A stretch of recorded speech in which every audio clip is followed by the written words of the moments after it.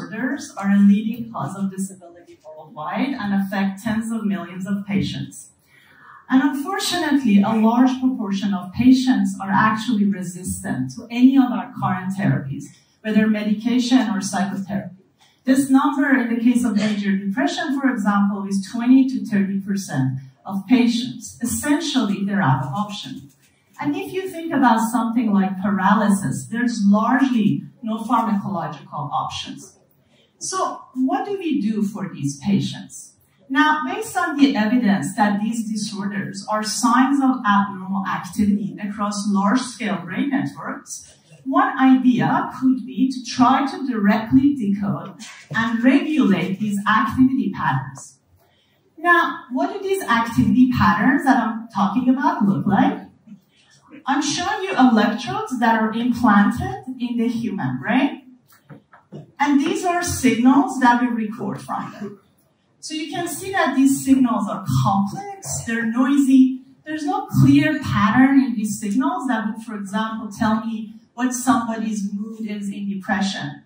So in order to regulate these signals, we envision building a closed-loop system that would decode from them an underlying state of the brain, let's say mood in depression, and then use that as feedback within a controller that would then adjust the therapy parameters such as stimulation, amplitude, and frequency to take the brain to a target healthy state. Now, this is an example of a closed-loop control system. And as engineers, we are actually very good at designing these systems. For example, think about autopilots. So you may ask me, why is it then that we still cannot do this for the brain? Now, the issue, of course, is that unlike an engineered system, we did not design the brain. It's an immensely complex system of over 80 billion neurons with unknown dynamics. And that, therefore, introduces a huge AI challenge to build data-driven models of this complex system and to come up with data collection frameworks that can enable this modeling. And that is exactly what my lab works on. We work at the interface of AI, control theory, and neuroscience to build closed-loop decoding and regulation systems for the brain and enable a new generation of BCIs and neurotechnologies, both for movement disorders, but also beyond, for mental health conditions. Now, what are the challenges we have to deal with to build this closed-loop system? Of course, the first challenge is to actually build a decoder. And to do this, what we do is we obtain neural recordings from a network of brain regions. And while we're obtaining these recordings, we ask patients to intermittently report their mood, let's say a couple times a day. And we use these iPad-based self-reports. So this gives us the data to train our decoder. Now, this is a difficult machine learning challenge because if you think about it, you have these very complex high-dimensional data to model, but you have very sparse mood labels to do so. So back in 2018, we developed a new dimensionality reduction for brain data. And we showed that using this, we could successfully achieve the decoding of mood from human brain activity, something that was not possible before. So this was very exciting, of course. This opened the door to objective tracking of symptom states. But back then, our methods had to rely on decoding from just a couple of brain regions.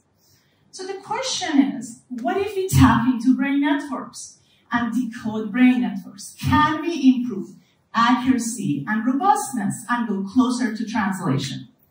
And that is what we are working on currently. We are developing deep learning architectures that extract low-dimensional yet semantic information from these high-dimensional signals, such that then we can use these representations downstream for brain state decoding, for example, mood classification. Now, this is kind of in the spirit of what large language models did for language data, except in the case of brain, we are dealing with very distinct challenges. So first, unlike LLMs that have the entire internet to train on, we have limited brain data for training. We have even more limited mood or behavioral labels. And we have noise and heterogeneity to deal with. So these are the challenges that we're addressing by innovating on the AI front. Great. So let's say I'll solve this challenge and build my decoder.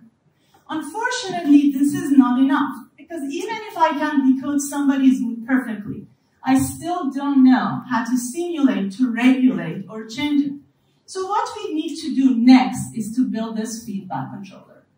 Now, towards that goal, we've been developing models that describe the effect of stimulation on brain activity.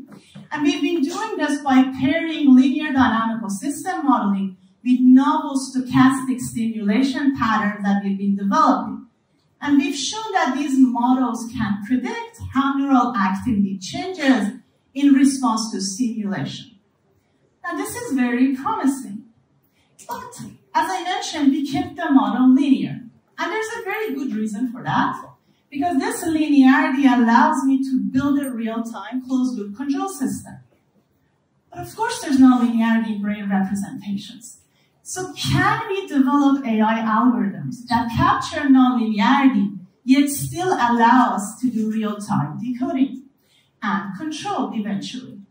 So that's what we did in a very recent paper. We did this by developing a deep learning architecture that separates the model into jointly trained nonlinear manifold embedding and linear dynamical system layers. And we showed that this captures nonlinearity to improve performance, yet runs in real time. Finally, when we're building these systems, we have to deal with the challenge that these neural recordings do not just relate to the mental or behavioral state that we are interested in decoding or regulating, but rather to a mixture of them. For example, right now, I'm talking, I'm walking, maybe I'm thirsty or hungry. All of those states simultaneously exist on my brain. So how do I disentangle only those brain patterns that are relevant to the behavior of interest? Here I'm showing you brain states that give rise to neural recordings. Now, only a minority of them may be related to the behavior of interest, let's say mood surveys or arm movement. So what we want to do is to disentangle those green shared behaviorally relevant states. So with this motivation, the past few years, we've developed a machine learning model for neural behavioral data that achieve this disentanglement. We've incorporated the effect of input in this model, such as stimulation. And very recently, in a paper that's upcoming, we've developed an AI architecture that not only achieves this disentanglement, but also captures nonlinearity and significantly outperforms alternative decoding methods for movements and beyond. And of course, I would like to make all of these AI-based technologies multimodal.